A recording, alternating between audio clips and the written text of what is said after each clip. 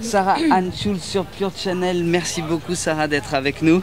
It's a pleasure for us having you for the movie The River Sorrow. Yes, and thank we you. were just saying it seems to be a very intense movie. Starring Ray Liotta, Giselle Fraga, Ving Rhames, Christian Slater, and of course you. What did seduce you in that scenario and that movie? Well, I've never played a detective in a movie before. I played lawyers and various different roles, but never a detective. And the whole idea of solving crimes and chasing down a murderer was very exciting. Very exciting. Plus, working with these amazing actors, working with Ray and with Christian and Ving, it's just so much fun.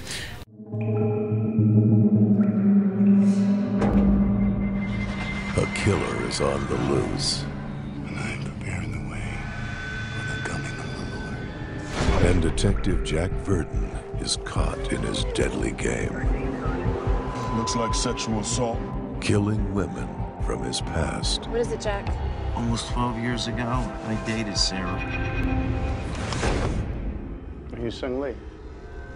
Oh, me. God forgive you, little one. We all must pay. We found her body way upriver. I need your badge and gun. Sexual relations with both these women? That's very exciting, man. How many women have you been with? Probably close to 100. Practice makes perfect. Certainly. Jesus. We're gonna need a full and complete list. Every woman that I ever slept with. Look, Jack, every woman that you've ever been with is at risk.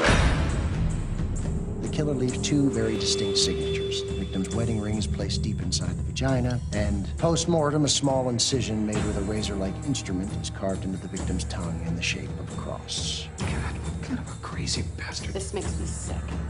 Where the hell were you today, huh? I was with Jenny all day. I didn't do this, and you know it. DNA came back, he's clear. This is quite a list, Jack. I gotta go. He killed somebody else. Then go. Tongue carved, fingers busted, wedding ring missing. There's the appointed time. So what do you mean? What do you mean with this? Baby, it means you gotta carry a gun. Hey, Jack Verdon. Ray Liotta, This is impossible. Ving Rhames, Giselle Fraga, and Christian Slater. There's been 6 murders. I've got 2 agents working each one. I know who you are.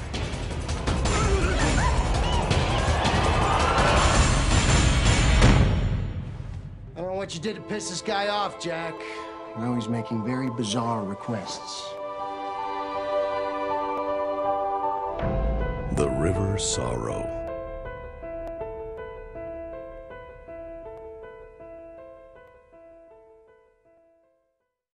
Can we say a little bit about the story without revealing all the scenario? But it's, basically there's a serial killer that involves personally the detective that is going to work on the case, I suppose. That's right. You don't want to get too much more detail than that? Yeah, you can. Well, Ray Liotta plays a detective, and I play his partner, I play Jenny. And basically, women start dying. And they start dying in kind of gruesome ways, very specifically. And it turns out that these women are all linked to Ray Liotta's past. So he has not only to make his inquiry, but also to go back to his past, I suppose. Yes. And discover things that he wouldn't like to discover. He does a lot of soul searching in the movie.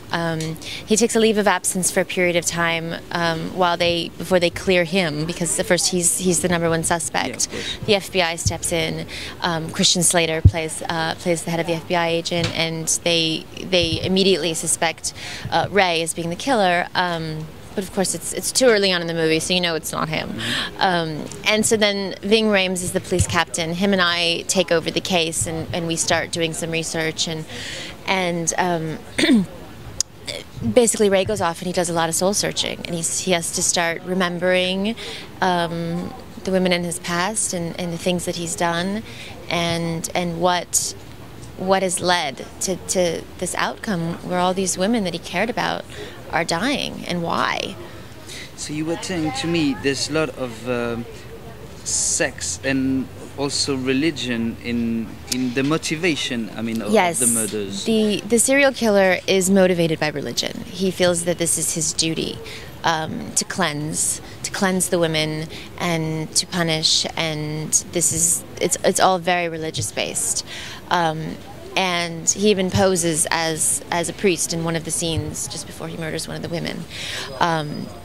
And it's all very sexually related because of Ray and his experience with women, but also because of the way that the women are killed. And I'm not going to say any more than that. Not more. Is it something, this kind of extremism, that is something you feel in some part of the United States? Is it a theme, the religion extremism, that it seems to you very not actual but very strong in United States? In the U.S.? Yeah. Do you think that we have more movies over there that have these dark religious themes than you think other? Yeah, we don't have many religion. It's very slight in France. There was a very famous movie about priests that were killed in Algeria a few years ago. Beautiful movie, but it's not a theme that is very used in a French movie. And it is sometimes in U.S. movies. So it is, yeah. I actually think Americans are very, they're very curious about this sort of thing. You do find a theme a lot. I haven't really thought about that, but I think Americans are attracted to this kind of darkness, and I think they find it very fascinating. Is it also because it's the total opposition in between what religion should be with love and compassion and murderers? Is it those oppositions that are very... I think people see religion in different ways. Of course. Absolutely. No, I agree that it should be all about love. It should be all about hope and faith and believing in something beautiful. But there's a lot of darkness in the Bible too. That makes good characters for the movies. Absolutely. I just wanted to talk a bit more about your career, because there is that movie. You were in a few movies that you can see and find: Endgames, Lies and Illusion, Cleaner, The Hit List, and before that, you've been modeling a lot also. When I was younger, I was modeling. Yeah. It was much easier to start modeling than it was to act. I've always wanted to act. That's what I've always known to do. But when I first started working, basically I was taking classes all day long as much as I could, and I was modeling quite a bit so that it could help me afford to pay for my classes. You had classes both in New York and LA. Yes. Right? Yes. Yeah. What was the differences? Because I've been living in New York. The guys in New York, they do these schools, and they look very into books and stuff like that. Is it a different methods in LA and New York? I don't necessarily think it's different methods. I think it's the teachers.